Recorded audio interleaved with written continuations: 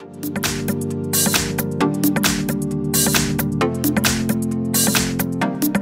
I've got Samsung Galaxy Note 20 Ultra, and let me show you how to change language on the following device. So at first you have to open the settings, then find and pick General Management and go to Language and Input.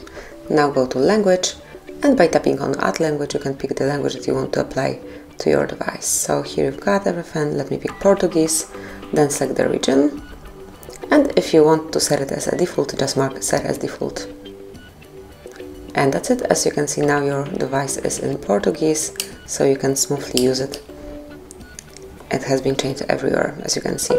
Then, whenever you would like to change language again, you have to open Languages and Input one more time, select Languages, and you can either remove unnecessary language, just mark it and tap on Remove, click on Remove then, or you can perform the same operation, so smoothly click on Add Language and then select from the list language that you want to apply as a default.